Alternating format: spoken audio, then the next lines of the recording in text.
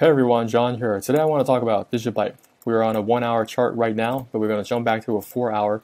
You can see when printing a series of lower highs and lower lows, we did have this bottom that was put in back in February, right around 4 cents. Came down to it again. Let's see if this area can hold. If it doesn't hold, we'll just continue to sell to the downside. We also have this trend line to the downside to contend with. If you are going to go long, you got to be patient. Wait until this chart reestablishes a series of higher highs and higher lows. It's got to also cut through some 200 moving averages.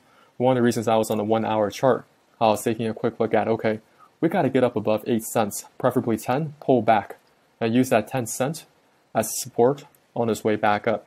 That's where I feel a little bit more comfortable about adding more to DigiByte. Let's jump over to their website. So this is their site, it's digibyte.org. You guys can check it out. And they claim that they're a fast digital currency.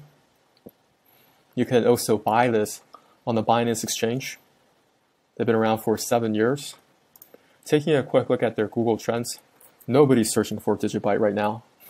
I don't know how much backing they have. Maybe they're just completely doing it themselves.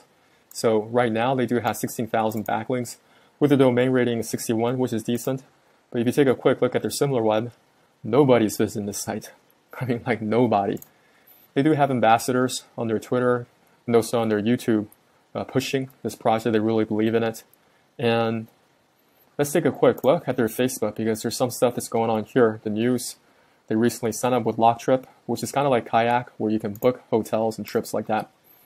And they also got listed at Crypto.com. Also, there's news coming out of Nigeria. There's news coming out of Africa concerning digital currencies. That's very interesting. They also partner with LCX. Now you can trade DigiByte with the euro. So DigiByte/euro. So this is a mineable coin. You can definitely mine it. You want to watch these YouTubers. I think they just run some software on top of Windows. Now I think that you can also do GPU mining. I just haven't done it. You guys can do more research on that. But that's all I have for DigiByte. And if anything, just be patient. You got to know your plan. And none of this is financial advice. DigiByte doesn't care about my trend lines, doesn't care about my Fib analysis, my Fibonacci ratios, my symmetry supports. You got to have a plan in place. If you're hodling, then you're just hodling.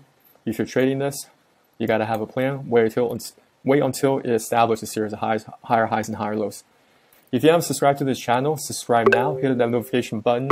Leave a comment below and let me know what you think about DigiByte. And I look forward to hearing from you. Thank you so much. I'll talk to you soon.